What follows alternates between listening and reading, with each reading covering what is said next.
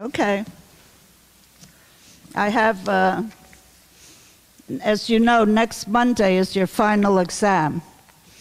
And you'll be here on time at 4 o'clock. Please sit down. Are you sitting down? Well, sit over here in the third row. There's plenty of seats in the third row, or second row. Move over so they'll move in. Make it easy for each other.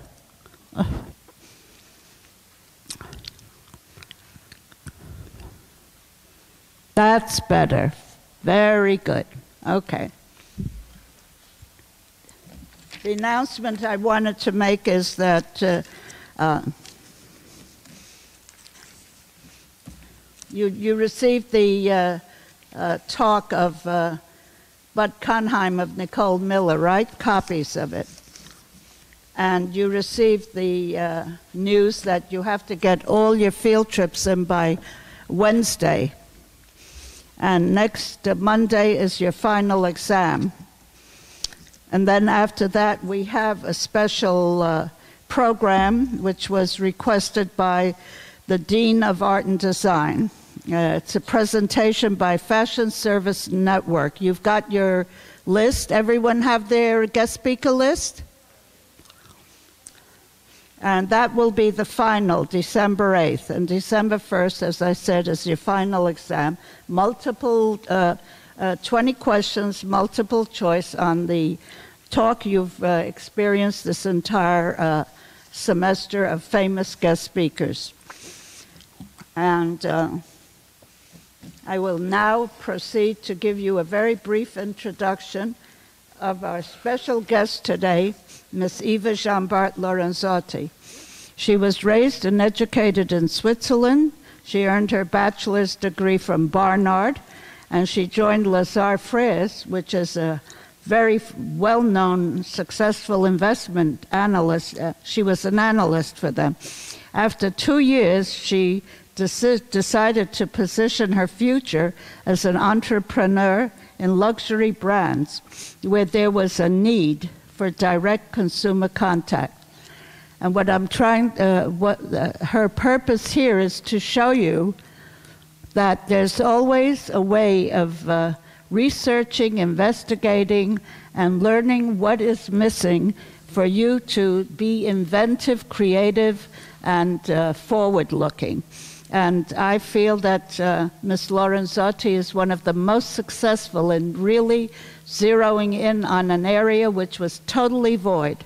And she's made a tremendous success of it. And she gave birth to the first luxury catalog called Vivre. And now I'm going to ask Ms. Lorenzotti to take me away from this podium. And I don't want to be a scolding teacher telling them to move down. Okay?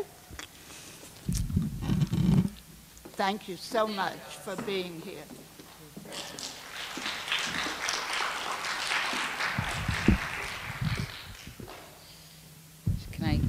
Let's see if we can you hear me? Is that okay? It's such a pleasure to be here with you today. You know, it's really funny because there's so many things that I kind of want to tell you about when it all started and how it all started and some of the thoughts and some of the ideas, and I will tell you all of this. But I was actually thinking on the way here, I just had a lunch with this amazing woman who's in the retail business, and I could feel the panic in her voice as we had lunch because she actually wasn't able, I'm going to take this off for a second. Here we go. She actually wasn't able to eat anything as she spoke for 2 hours straight. And I was thinking, you know, if I was sitting in this auditorium today and somebody was talking to me about their business, would I really want to hear about their business, or would I want to hear about what's going on today? What are the opportunities? What are the challenges? So I kind of just sat back and said, well, maybe what I should tell you about is, you know, that this is a time of opportunity, that it's obviously a time of change.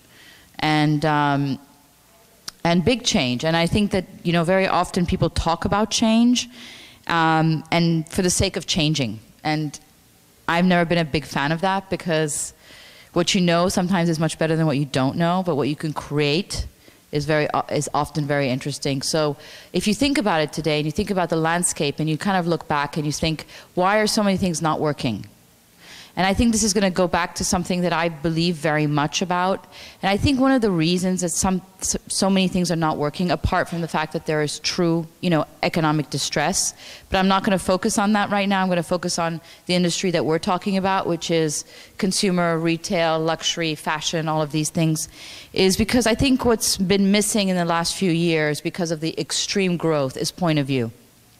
Real point of view, real point of differentiation, real passion, real consumer respect, and a real idea for why people could be interested in buying things, for why people can be inspired, for why people can still desire things. And I think now more than ever, that meaning, that point of view that nobody else may see, that nobody else may believe in, that nobody else may understand, is probably more relevant than others. I mean, does anybody really need another black sweater? Really? I mean, a black sweater is a black sweater, but does anybody really need another black sweater? And I mean, I don't mean to make it sound like that, but I believe that this over-massification of everything, this overabundance at every single price point, at every single ability.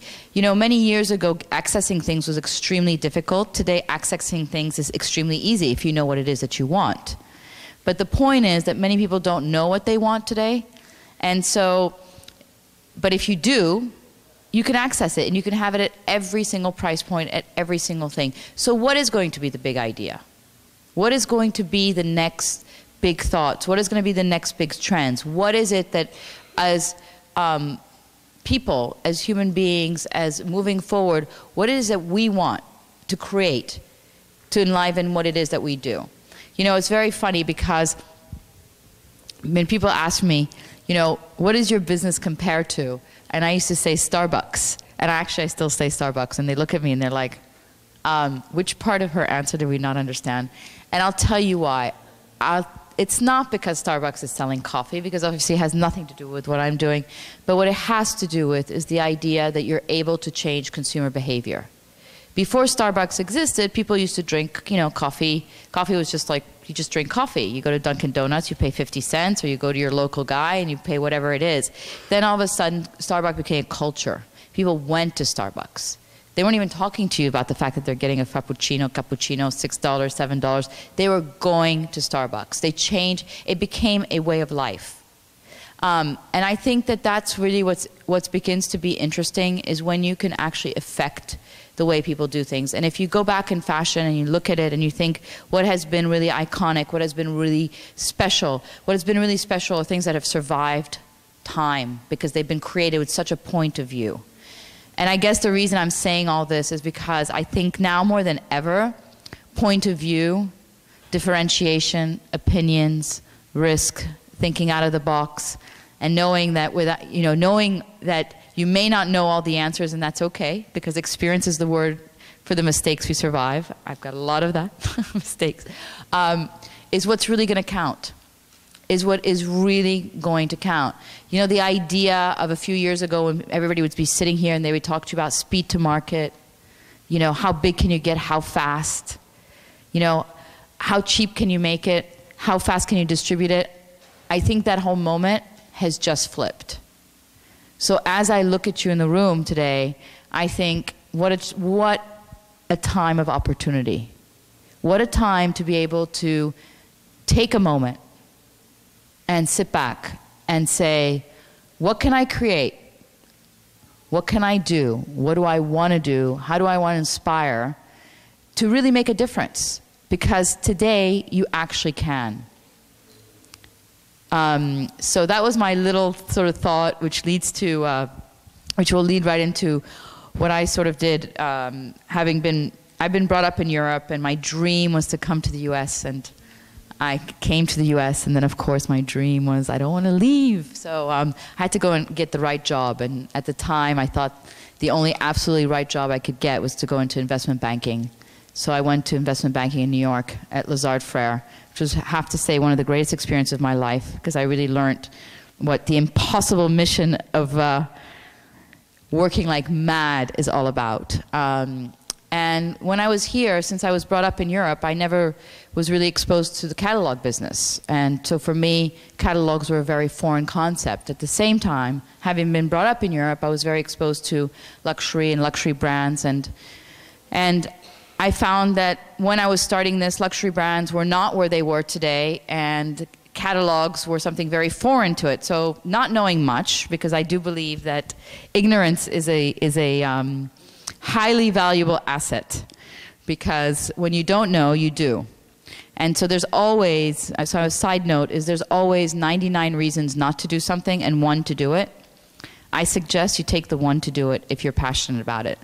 So I was very ignorant, and that ignorance allowed me to jump in and believe that I could create a catalog that would distribute, explain luxury goods right into the homes of the American consumers.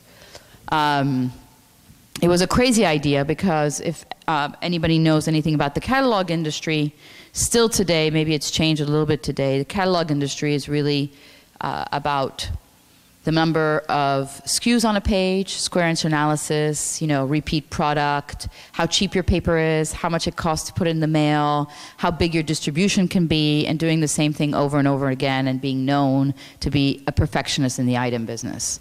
What I was trying to do was to sell dreams, to sell ideas, to explain, to print on expensive paper, to get luxury brands that don't even believe that they should be sitting next to each other on the same stage or on the same row or same dinner table to actually be part of this world. So for many years, I got rejection from both the industry by saying, you know, please don't call us anymore, we do not do catalogs. And from the catalogers saying, you know, you really don't know what you're doing. This is an impossible model and you should go home. So this leads me to what I believe are the, let me see if I can get this right, the most important things in life and in a business, and it's what I call my 4 P's to success, which then if you do these, you might get the 5th P, which is profit. Passion, people, perseverance, and patience. Without passion, you're not going to get through it, because let me tell you, it is hard. And when you're passionate about something, you've got something in you that nobody else can quite have. It's like that magic formula that somebody just doesn't know how it's built. It's that ability to wake up the next day when you think that you can't do it again and start all over again. It's the ability to run that extra mile to create something which is really unique. It's all of what's necessary. And what passion brings, and I was talking to somebody about it last week, is soul. A brand with soul, an idea with soul, is a completely different concept, because it's imagined. It's imagined, and it's not walking into a room with walls and things hanging. It has a personality, it can talk to you, it can give you a state of mind, it can be defended. It has criteria, it has all the DNA that each of us are made out of, because we each have a lot of soul. So I think the #1 most important thing is passion. The second is people. The people you surround yourself with, the people you meet. Never forget that you may meet somebody one day that you might think, well, what does that have to do with my life? And suddenly, out of nowhere, 3 years later, 4 years later, they'll be that person that'll unlock that door. People are probably some of the most important things, whether they're advisors, whether they're helpers, whether they're going to unlock a key, whether they're going to work with you, whether they're going to work for you. It's what makes great businesses, it's what makes great people. It's that synergy, it's those ideas. Alone, not much can be achieved. Together, a lot can. And I just think, when I think about it, I don't even think about, you know, the people who, of course, people who work with me in my company are my most important thing. But I also think about, over the years, the privilege I've had to be able to cultivate and nurture and believe in people and ask for their advice and listen to what they say and make those people close to me, because it has been a very important thing in my opportunities, in my luck, in my timing, and so many things have happened that way. Perseverance, you're going to need a lot of it. A lot of it. Because if you don't persevere, it just won't happen. It won't happen. I mean, you can get lucky, and maybe, you know, a couple of you in this room will have that lucky stroke. You'll just create that one thing and it'll hit. But luck is something that you gain. Luck is not something you work on. So if you want to get lucky, you should persevere so that luck can come. But I believe that perseverance is extremely important, and patience, which I have none of. You may have a fantastic idea, and it's just about cultivating it enough. There's a fantastic book, which I don't know if you guys have read. It's called The Tipping Point. And actually, a new one just came in by the same author, and I was starting to read it this weekend, called Outliers, which is pretty interesting too. But The Tipping Point basically talks about the buildup of what it takes for something to become interesting, for something to catch on. And sometimes that ability for it to catch on means that other people haven't caught on. So what you're seeing, other people don't see. So, when you think about the idea that, Howard Schultz of Starbucks almost went bankrupt 3 times, literally, about to shut down from a Friday to a Monday, and now it's got one of the most interesting companies. That Ralph Lauren's company went bankrupt 3 times. That, these people, these are just small examples, and the examples are more and more. You see this vision, but people haven't caught on, and that's what makes it unique. That's what makes it great. That's what makes it different. That's what makes it special. So you need to be patient. You need to be patient to understand that maybe you're moving fast and things aren't moving as fast, and that's why you need to keep the passion, because without the passion, the patience is going to go. So to me, these have been 4 sort of key elements that have really helped me through and continue to help me through the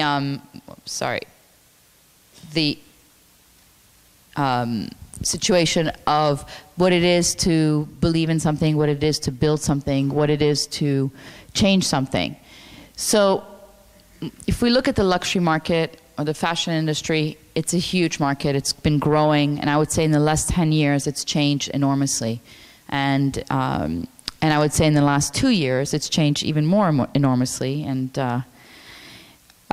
what has happened? You've had, a consolidation that's gone on from being a very independent business where you would have essentially family businesses, mom and pops, individuals, into 3 or 4 or 5 major groups, owning most of the distribution.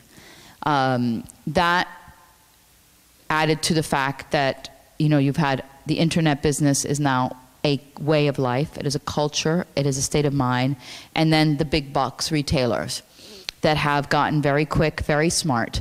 So what's happened is you actually have this big bubble which has changed what consumers expect, which means that they want more, they expect more, they want more all the time, they want more at different prices, at different ideas, at different places.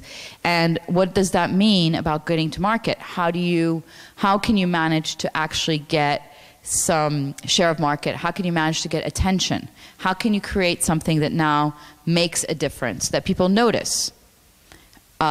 So the environment gives us a lot of opportunities because the market now is so fervent and so ready and so accepting and so accessible, yet the competition is so big that the idea is how are you able to penetrate it? And it's really funny because when you look at what has happened to the luxury industry in the last 10 years and what's happening to the luxury industry in the last 3 months, you can understand how quickly something can build and how quickly it can crumble, right?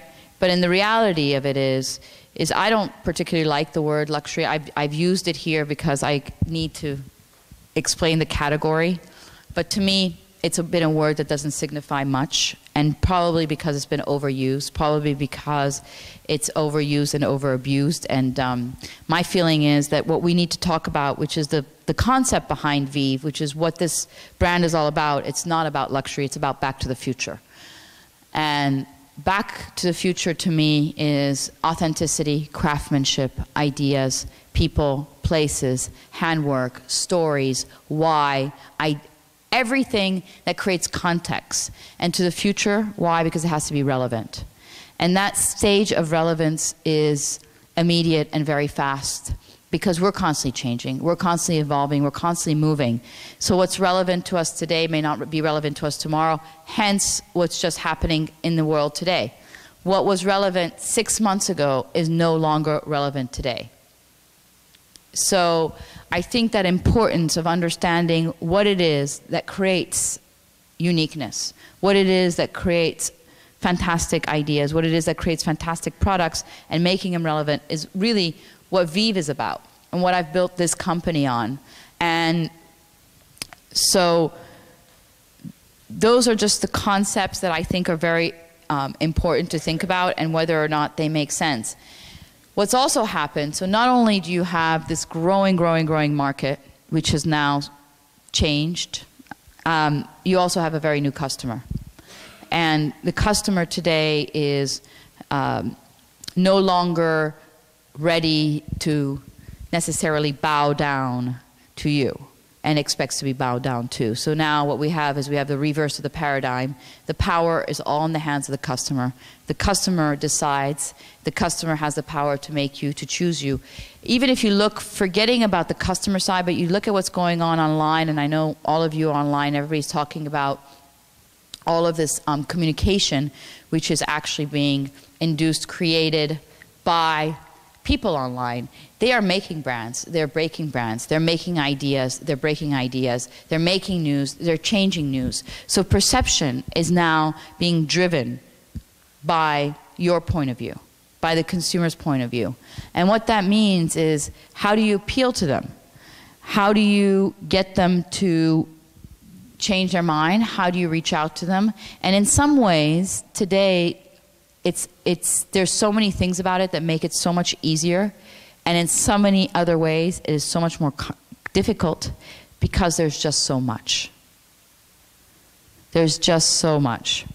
So, growing market, what I want to say also is, when you think about the customer, I think that it's extremely important to think about the idea that the world is no longer a local world but a global world. And whether we want to believe that or not, yes, it's easier to start regionally because you have to start somewhere. It's just the way life is. But the idea is, today, the manufacturing is here, the production is there, the technology is there, people communicate back and forth, you could have designers anywhere doing things, you could get your stuff overnight. The way the world is moving is it's moving into a global world. So when you think about a customer, you should think about it through a different perspective and a different point of view, as opposed to just thinking about it within your own radius. Even though I'm not saying that that's not a place to start. So this goes back to what I was just saying before, consumers rule. But more importantly, I think what happens in this is the idea that there needs to be a point of view, and that point of view needs to create enlightenment for the consumers. Today, if you look at every single industry, and if you look at the brands that are successful, if you look at the people that are successful, the people who actually are clearing the clutter for their customers. It's, Oprah, who goes up there and takes a point of view. It's, every single person that we want to believe in something. They want to believe in you. They want to believe in what you're saying. They want you to do the work. They want you to do the editing. They want you to clarify it for them. Because if it's them who have to choose, it's just too much. And in the end, what actually really happens is, what we've forgotten is that in the business that we're in, and when I talk about the business that we're in, I'm general, because I don't know what each of you want to do, but I'm talking about the business of creating ideas, things, amazing fashion for consumers, for the world. We need to remember that there is this aspect of falling in love. There is this aspect of seduction. There is this aspect of, I have to have this. There is this aspect of all of this. That need is not that big part of the equation, and as we go forward, need is going to become a lot less a part of that equation.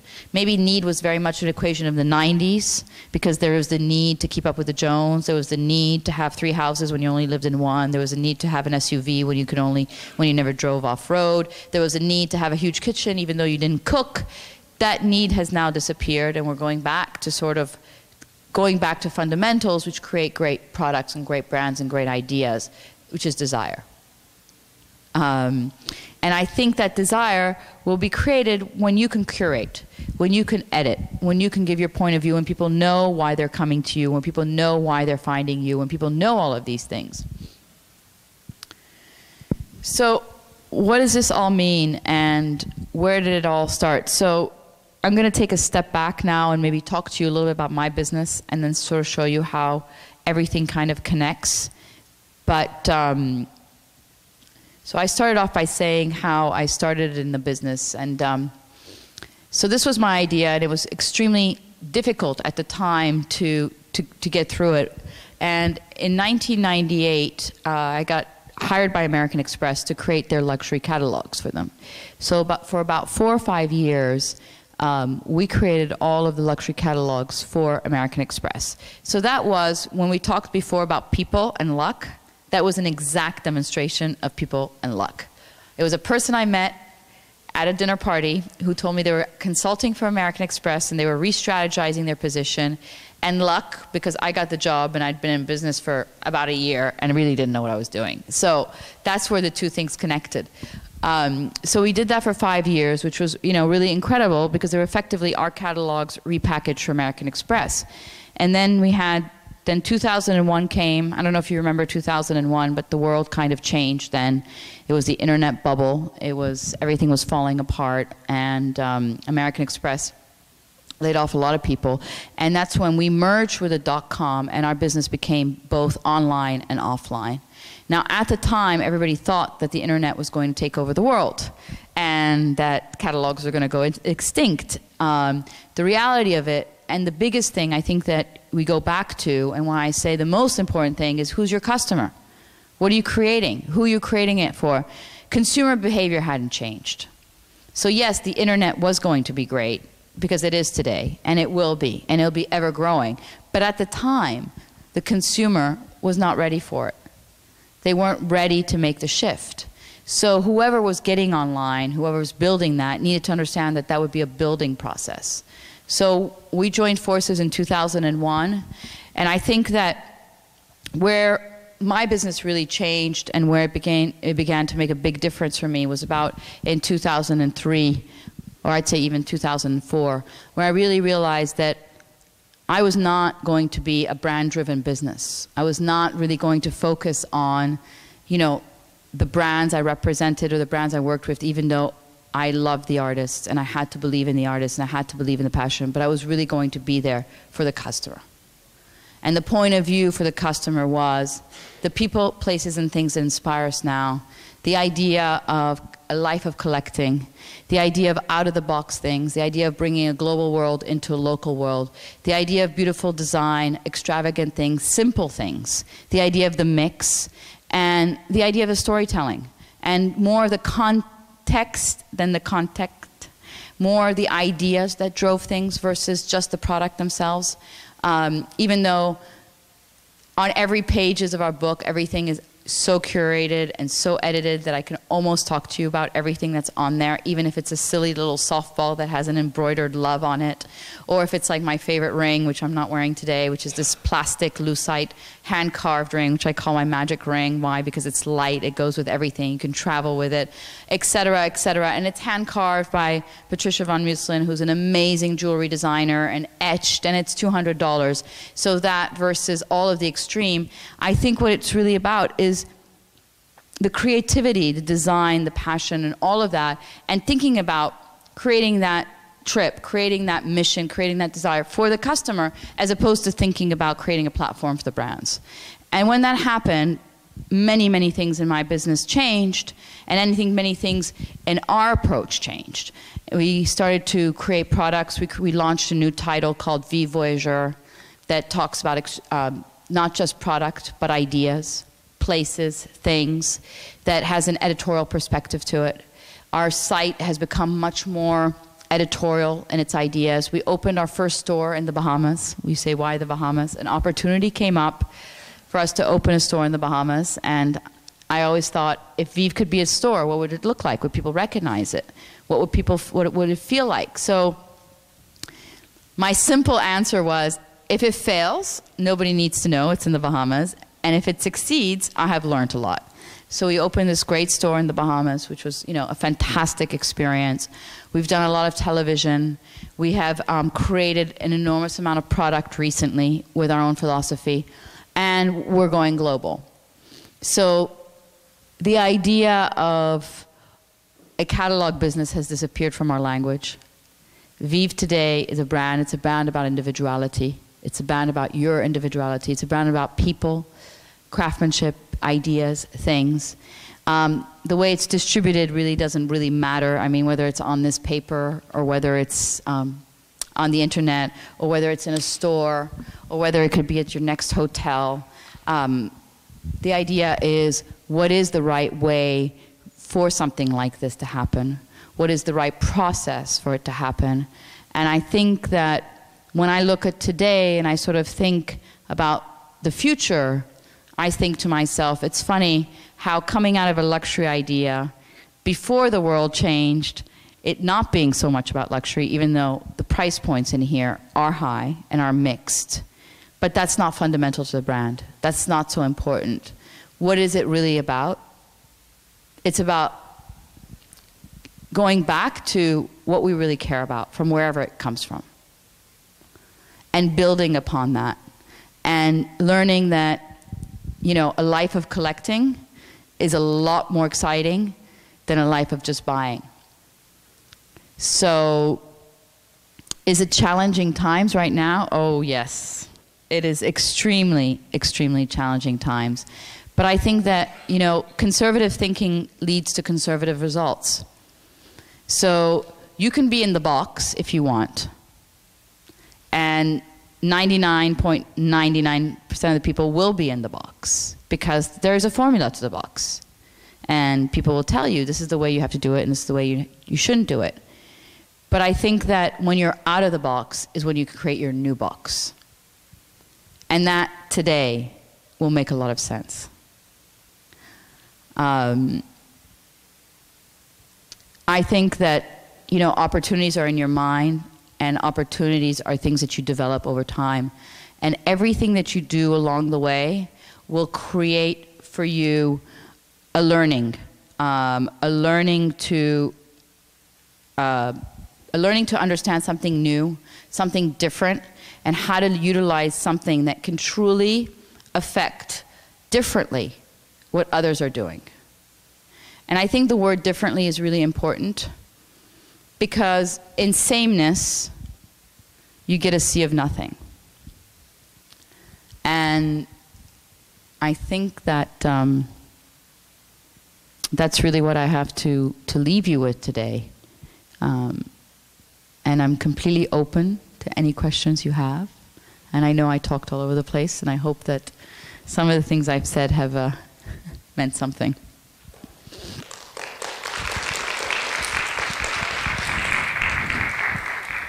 Does anybody have any questions for me?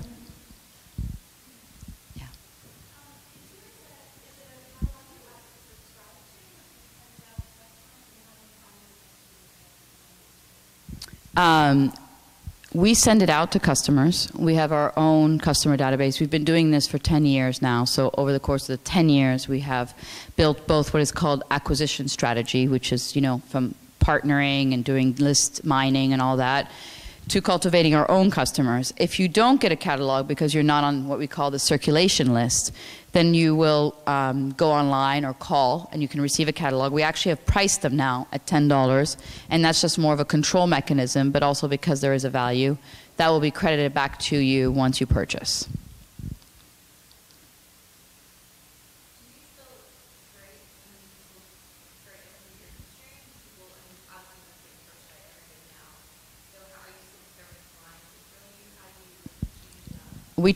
I mean, every single issue that we do is entirely new, except for what we can consider the very vive classics, which today only represent about 25% of our collection.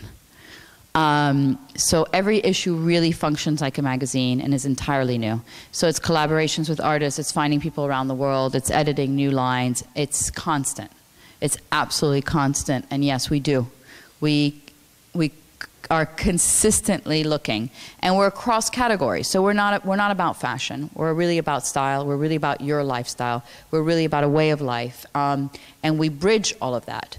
And we will find interesting people. I went to Peru last year, and I developed a lot of products with local artists that we brought back. We found amazing jewelry makers. We found some very interesting cultural things. We did a whole story on Peru. We brought that forward. It changes all the time, and we're spanning we travel all the time to all different places and work with people. We work with big brands here and collaborate on unique products. We work with artists. It's endless. I mean, and that's really my opinion, the really fundamental difference in what it is that we do. And some of the things may be a store that I bump into. You'll see in here, there's a store I found in LA that I loved, which is a Rare Books. It has very unique books, and each of the books is signed. Well, I mean, there's only one of the books, but I felt like it was important to tell people about it. And if they wanted to get these books, they could go and they could find the store. Or this woman who used to be a party organizer and opened this store where she creates out of floral arrangements these sculptures that are absolutely unbelievable. I mean, there are these floral sculptures that are, I think, works of art. So we created 3 unique sculptures with her that are now being sold through Vive.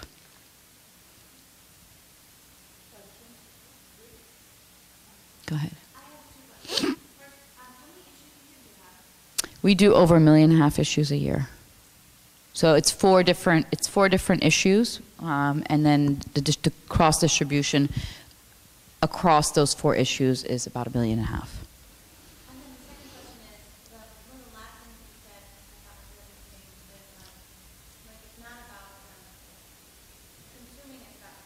Mm-hmm. How is it, like, do you know about sort of trading in the future? Like, I think of how I live and purchase things, like, the thrill of buying something is, like, what I like, you know? And then it's like, oh, I have this kind of cheap cardigan from H&M, you know? When I could have not bought 5 of them over the course of the year and bought one really great one and had forever. Mm-hmm. This is, you know, just like a cultural thing, you know, like, how do you train your readers or, you know, us to look to the thrill of collecting more? Well, I think, I think that everything in life is a process, right? So it starts with you. So if you're really passionate about something and you tell me, for example, you know what, Eva, I love to go to these particular stores on these days, or I like to go to this market because I know that when I go there on X day, I can find incredible coral, incredible whatever it is. You start to communicate that, then all of a sudden I get excited because I'm like, oh my God, let's go and let's find it. It's the same thing in what you're doing, right? When people talk about places like, let's just take a store. You know, the other day I heard some news that really, really upset me. One of my favorite little specialty stores in New York is called Linda Dresner. I don't know if you guys are familiar with it, but she's been in New York for 25 years, and she's got kind of like a very unusual eye, a very sharp eye, but she's closing, right? So for me, the fact that Linda Dresner, I mean, she's closing not for any, she's 70 and her lease has just gone up, and she has a store in Michigan, but that store was Linda. And what it meant was, it wasn't going to be everything that you found everywhere else. You're always going to find some different brands. You're always going to find a point of view in her jewelry. It was eclectic. It was changed up. Moss. When you think about Moss and you think about his ideas, how did he communicate his difference? I mean, you walk in there and you know that you're feeling as stimulated about collecting whatever it is than you are about buying. Right? And if you look at the other extreme of it, right? I'm going to look at the other extreme. Let's talk about J. Crew for a second. I mean, look at what they've done with J. Crew by exactly trying to do that, right? They've brought emotion into it. They've brought mood into it. They've elevated it by saying, you know what, you're going to get great Italian cashmere. We're using Loro Piana fabric. Take a look at your Globetrotter luggage. They've created a whole world around that, which makes you feel like, all right, well, in the end, I'm not just buying this whatever, even though the result may be that. So I think so much of it is done by your approach, your belief, and that's why it goes back to soul. Then you can communicate it. I mean, somebody who wants to buy the 5 sweater versus the 1 sweater, at the end of the day, you can't change the world. But by you doing what you do well and by being consistent, you will convert. You had a question? Banks? Oh, we've worked with almost everybody. I mean, right now we work with, Michael Kors, Oscar Renta. I mean, Cavalli, Etro. I mean, most of the big brands, but what we do is we curate their collections, right? So now what we're on a mission of is we have a section in our book called Style Makers. So we always try to find somebody who's different, somebody who's new, somebody who haven't heard of.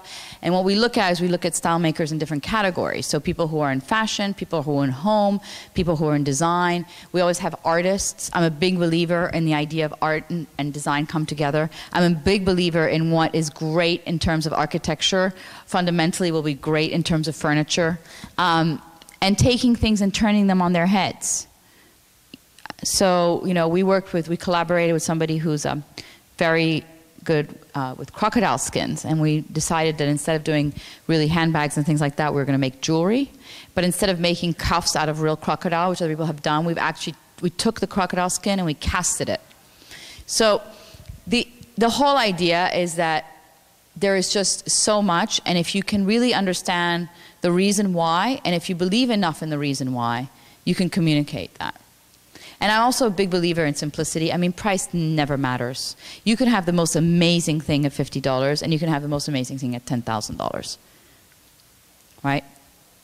There's a lot of non-amazing in between, but it doesn't really matter.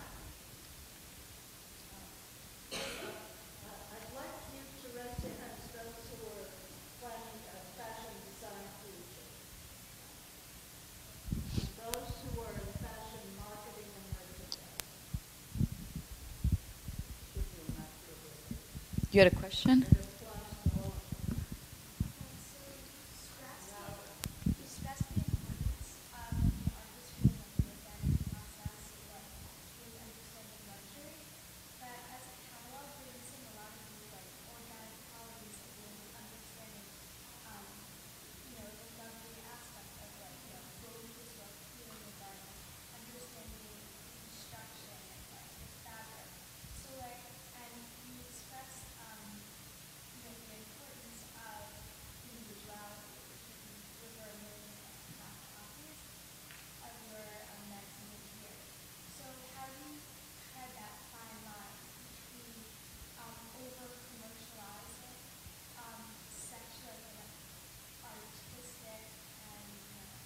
Okay, so let me answer your first question, which was about the fact that you can't touch it. I disagree with you, right? If I read an incredible book, I can close my eyes and escape anywhere I want. If I look at an incredible magazine, I can do the same. So this is just a medium, right? This is a storytelling medium. I don't know if you've seen our catalog, so just because it's on paper, I actually think that we can romance, because when you go into a lot of stores today, I can't think of a store today in New York that I truly love. I'm missing the magic. The worst thing about it is the salespeople. They don't even know what they're selling, right? Now, having said all that, that doesn't mean that I wouldn't love to have a store too. But I don't think that because you're using one method over another method, I think it's the way you approach that method and what you expect out of yourself. Now, on the answer of the $1.5 million, I think that I'm going to answer two ways for you. First of all, if you divide that by 4, right, compared to any other catalog circulation, it's minuscule. Because you take a front gate, for example, you're talking about 40 million. You take J. Crew, you're talking about 60 million. I mean, they're all in the millions. We're minuscule. But I think that I'm going to go back to what you said and say, yes, that is the challenge, right? The challenge is how do you take a concept which is about understanding and belief, and how do you make that accessible? So then I say, take a look at some brands that have done that well, right? So take a look at like an Hermes, right? Do you believe that they have craftsmanship? Do you believe they have know-how? Take a look at a Baccarat. Do they know how to have a special skill set? And et cetera, et cetera. So I do think it's possible. I do think that it's a challenge because you have to regulate like how much you do and how much you can't do. But the other thing is, you also don't want everything to be one note. There could also be beautiful stationery that's, you know, that's designed here and that's just fun. But the idea is there's a reason for it. So it is challenging to do something special and figure out how big you can expand it. But this is, the world is big, so we may not be able to go deep, because we'll never be able to go deep, but we can go wide. Does that answer it? Yeah. It's going to have to be my last question. That's my fault. We should fix that. How do we make our profit? Well, we work on a couple of different mechanisms. One is we work on marketing, revenues, and fees, and the second is we work on margin. And we create some of our own product. A lot of it's exclusive, so we have pretty standard, operating margins.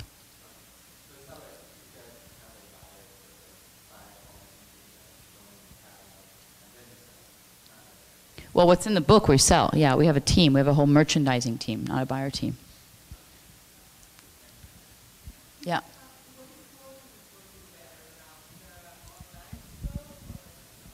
The way we look at it is we don't view our catalogs as a catalog. We view our catalogs as a point in time and a marketing tool. So of course, when the catalog comes out, the business goes up substantially. But what we really measure is phone versus internet. And of course, more and more people are ordering online because it's just a method that's being more and more comfortable for them. But this is inducing them. It's like when you get a magazine and all of a sudden you find something you like and you go out to the store versus just saying, let me go cruising around the internet to buy something. I have to, No, we don't do any wholesale. We're thinking about that because we've just, our line has just begun to get developed, but we haven't done that yet. We've been asked quite a few times, and we're beginning to think about if that were an approach, what would be the right approach. Thank you so much, and I wish you fantastic Thanksgiving.